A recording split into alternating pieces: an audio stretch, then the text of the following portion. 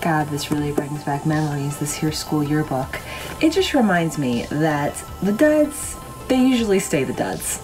And most of us were caught in the middle of popular and unpopular, and we're usually kind of forgotten about at the end of the day. Some people have glow-ups though, and that's always exciting to see. But the people we really focus on after high school are the popular kids. Now, some of the popular kids, they stayed popular. They redeemed popular, they only got more popular. Even if there wasn't really anything new coming about them, they just stayed the way they are and they were golden. And others, they were bought out by EA.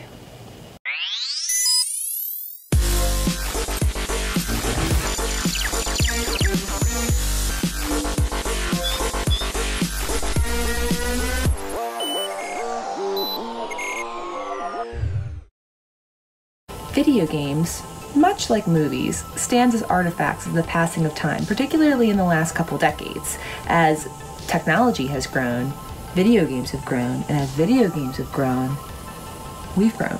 So I'm here to take a viewing of Star Wars games in particular and their growth over time to see just how far we've come, or in some cases, how we could probably pay to go back a little bit and take ideas from the past. Star Wars Empire Strikes Back 1982 released on the Atari 2600 and Intellivision consoles and is predictably an adaptation of the movie. The general premise of the game is that the player takes on the role of the rebel pilot who is trying to prevent AT-ATs from reaching their goal of destroying the rebel base. Like most Atari 2600 games, this one is no joke. Each AT-AT takes 48 hits to kill, and combining that with their own retaliation makes this game nearly impossible to win. There are cheat codes. There's a blast from the past kind of term. Next thing you know, we'll be hitting up Blockbuster and calling each other on landlines. That will make the player invincible, and even one will allow the player to play as an AT-AT. Return of the Jedi got its own 2600 treatment with the form of Star Wars Return of the Jedi Death Star Battle, which came out in 1983, same as the movie. This game predictably puts the player in the Millennium Falcon tasked with destroying the next Death Star. You would think that the next release would finally be an adaptation of A New Hope, right? Give me your money because you're wrong. Kind of. Personally, if you showed this footage to me without my already knowing what it was supposed to be, I would tell you this looked like the worst game of pinball ever. Which, considering your main objective is to whack these lightsabers back and forth to deflect the simulator, that's basically what it is, competitive pinball. A New Hope skipped console adaptation altogether, actually, and went right for the arcade in 1983 under the incredibly original title, Star Wars The Arcade Game. This vector-like game centered around the Battle of Yavin as the player takes the role of Luke Skywalker with the main goal of survival.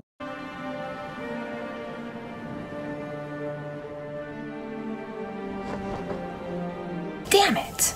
It's split into 3 phases: airspace above the Death Star, the surface of the Death Star, and the trench.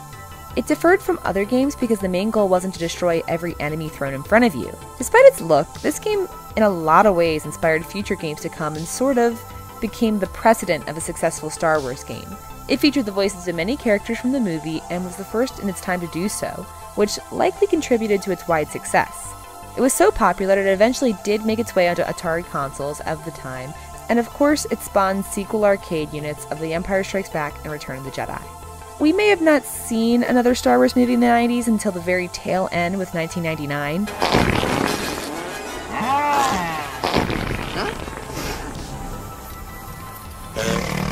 But we sure did get a boatload of quality video games.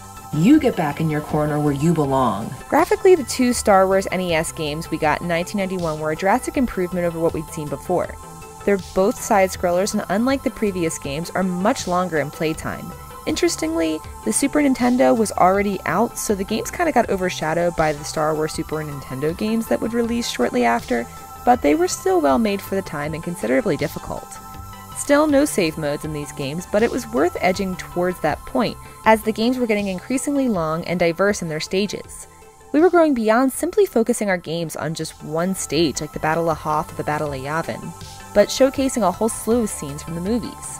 Super Star Wars, though, this was where it was at. Nintendo may have been late to the Star Wars game, but they would take their piece of the pie soon enough. And while yet another adaptation of the movies, it just totally betters everything about its previous products on a visual and theatrical level. The sound in particular was a vast improvement over what fans were used to with 8-bit sound to accompany 8-bit graphics. These games seem to actually try a little bit. They stayed mostly faithful to the movies with changes for the sake of making this a game and not just, the movie. However, if you're looking to have a nice and relaxing playthrough, stay away. But if you're looking to know the non-Greedo Rodian in the cantina at the time is named Breedo, look no further.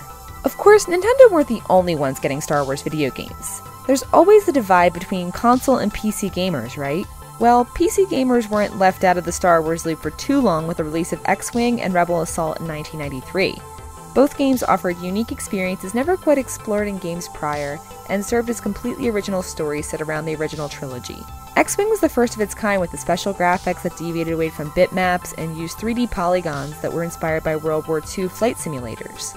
The game was divided into 3 tours, the first of which involved discovering new allies for the rebellion as well as uncovering the Imperial's campaign against the rebels. The second detailed the protection of Leia's Tantive 4 and discovery of the Death Star. And the third put the player in the position of Luke Skywalker during the Battle of Yavin. Rebel Assault is actually the first Star Wars game to allow the player to technically play as a female if they so please. Also released in 1983, the game takes Luke Skywalker out of the equation and instead labels the player Rookie 1. Rookie 1 basically takes the place of Luke in this game, and while the actual content was revolutionary, the quality was a given, since they were accurate 3D renderings and contained digitalized footage and music from the actual movies. Its level of canon was held in question for a while, as not only is the main character not Luke Skywalker who destroys the Death Star, but it also traverses through events like the Battle of Hoth, which obviously didn't occur until much later in canon. Both of these games rightfully got sequels, with X-Wings coming the following year in 94 in the form of TIE Fighter, and Rebel Assault 2 hitting the scene in 95. TIE Fighter is actually the first ever game that puts the player on the side of the Empire, and like its predecessor came with a companion booklet that set the scene for the events of games, acting as both a manual and a story. Rebel Assault 2 avoided any confusion of canon and opted to have its own story entirely this time around. One of the most heartbreaking facets of Disney's wiping of the Star Wars canon was some of the rich and original stories that were cast to the wayside. Kyle Katarn's was one of those stories. Many consider Dark Forces, which released in 95, to be one of the greatest Star Wars games ever created. At the time, the visuals were beyond impressive, and even allowed the character to look up and down, jump, free aim, and introduce multi-step puzzles. But guess what? We're getting him back in the form of re-release on the Nintendo Switch, and I think the PS4 too, on September 24th. We're getting a little ahead of ourselves though, aren't we? Oh right, 1986, which was an amazing year for one reason and one reason only. My birth. Okay, 2 reasons. Shadows of the Empire for the Nintendo 64 and PCs released in November of 1996.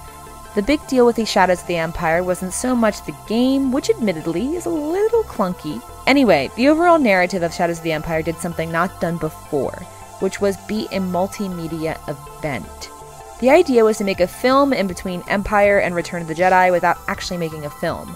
So it was a video game, book, comic series, soundtrack, and launched a ton of toys.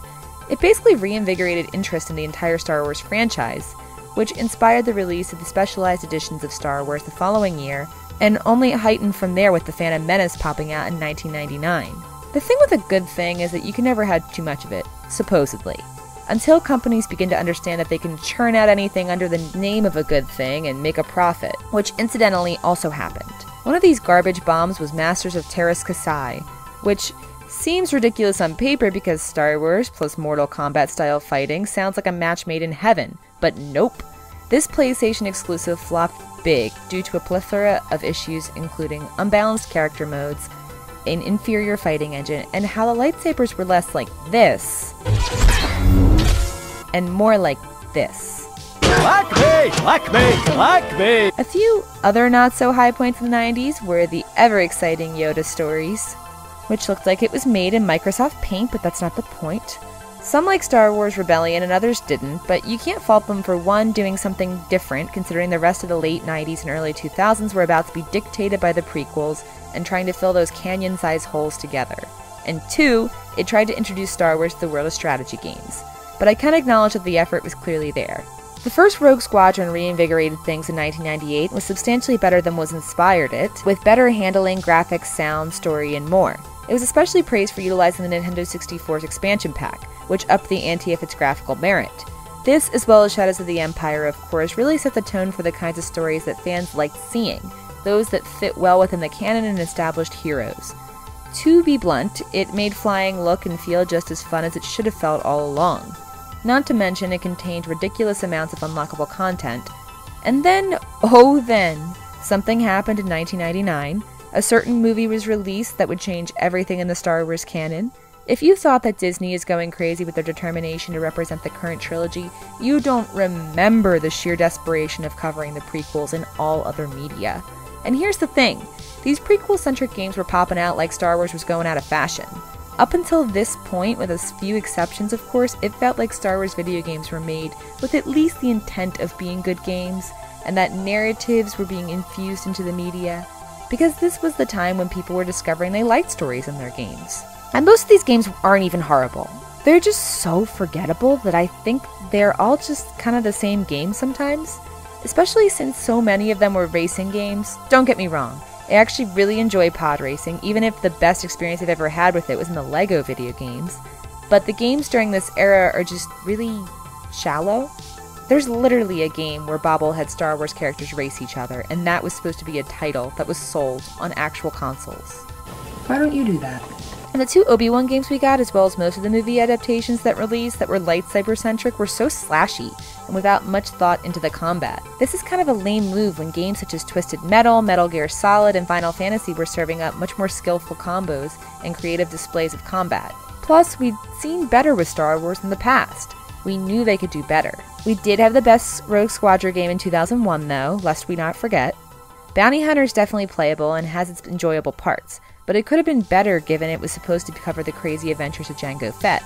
Visually, it looks pretty good for 2002 and definitely holds up better than games such as The Clone Wars or Republic Commando. It just doesn't go the extra mile that it could have. The story isn't terrible, as it does explain how Jango Fett became the clone template and does present formidable foes in the form of Kamari Vosa. But it lacks innovation as well as direction with its kooky controls and fairly empty, albeit large levels.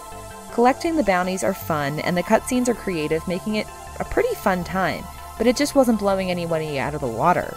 Okay, but speaking of blowing people out of the water, that did come later in the form of another Kyle Katarn adventure in Jedi Outcast, the sequel to Dark Forces. Coming September 24th. As well as another with the sequel in Jedi Academy, which came out in 2003. Coming 2020. PCs, the Xbox, and GameCube saw these games hit the shelves, and they sold like hotcakes, and rightfully so. There's so much that's satisfying about these games. Actual thought is gone into the lightsaber combat, the plot and pace of the game rises in crescendos at the right points, and we see Kyle Katarn go through a proper narrative. You get to even fight alongside Luke.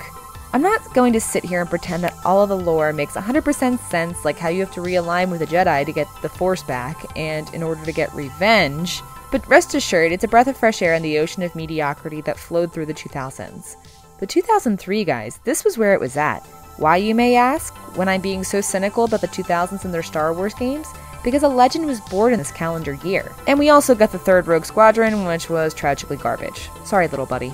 Knights of the Old Republic was the baller, and it's debatable amongst fans whether the first or second game is superior, seeing as both have exceptional narratives, beautiful graphics, consistent updates, fan bases, and lore. But I'd argue that the first installation really ignited an interest in a period of Star Wars lore that hadn't yet been explored. Medieval Star Wars times? Hell to the yes. Game of Thrones made of lightsabers? That would hurt. It allowed the player to cultivate their own experience, and it has come to the closest of any game to date, not including its sequel, that gives fans what they want, and that's to put themselves in the Star Wars story, complete with aligning with the dark side or light side of the Force, as well as a multitude of other choices. I won't spoil for anyone, but the plot twist still holds up as well as the characters we meet along the way. In 2004, the sequel released and added to the already extensive continuity created by Knights of the Old Republic, basically making it its own universe, as it happens so far before the prequel trilogy chronologically begins. Plans for a third game naturally circulated, and BioWare expressed intense interest to bring it to life. Seeing as it only took a year for the second super successful game to pop out, you'd think that too, right? Pour one out for the homies and the Legends of Lost Dreams. But also in 2004, you know what came? Battlefront, baby! What is it about Battlefront that just excites the hearts of many like no other? Well, not no other, because really what's almost unanimously considered the best in the franchise is its sequel, Battlefront 2, which came out a year later in 2005.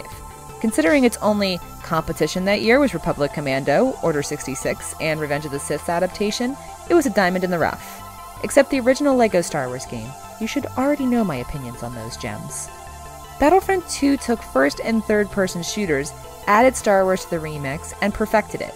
Not only did it look super pretty, but it really utilized the prequel era well by using its diverse scenery and characters, but still placing the main campaign in the original trilogy era. However, it did an excellent job promoting Revenge of the Sith with its content directly from the movie.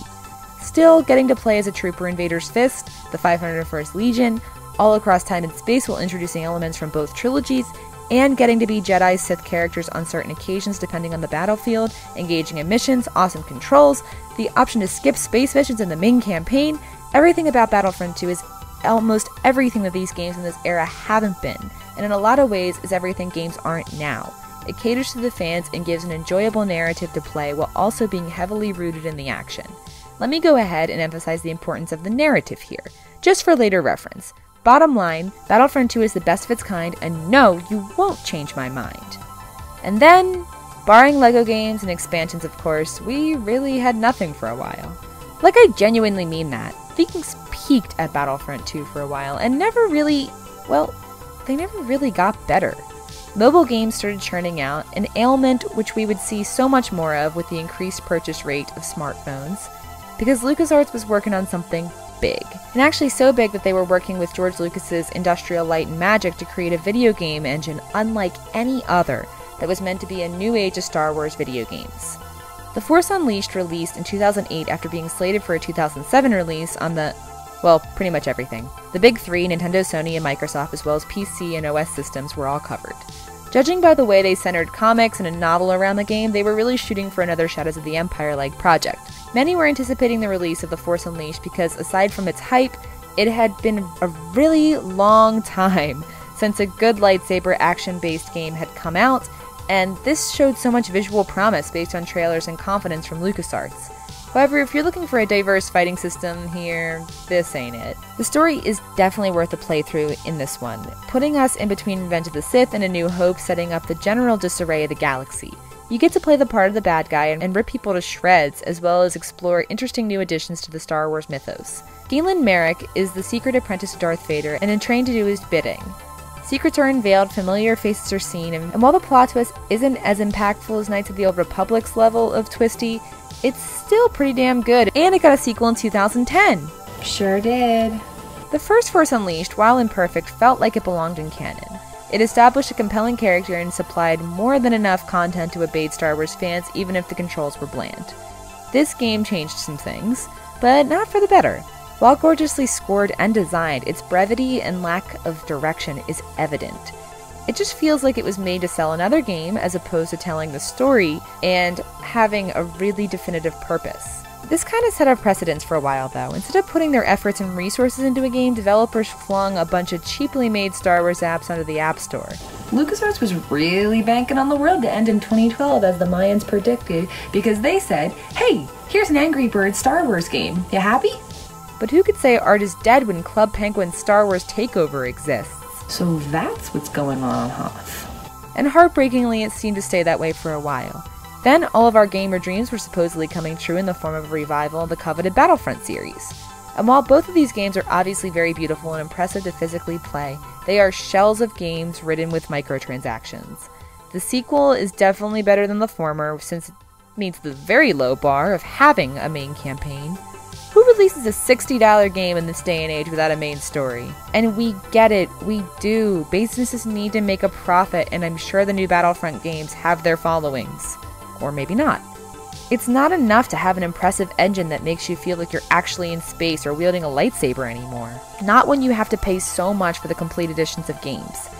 It does make you wonder how we got here. Even in my retrospective of games, it seems far-fetched. It was clear that the influx of success in the genre inspired the increased output of games and less time spent on said games, but still, to keep selling expansion packs in hopes of making the game a complete experience is just ridiculous.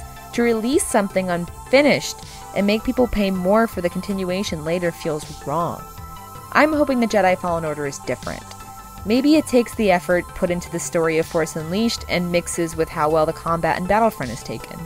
if those two could combine forces, no pun intended, they'd patch together in a very thrilling experience. We've come so far on a technical basis, and that is never clearer than it is in Battlefront 2. But even though the attempt is there to have a story, it's still short, and it doesn't have the heart or intrigue of past projects. So what do you think? What are your favorite Star Wars games to date? Did I not cover it here? Did I cover it here? Did I deeply insult you? I'm sorry. Either way, let me know, and may the Force be with you. You guys have a great day.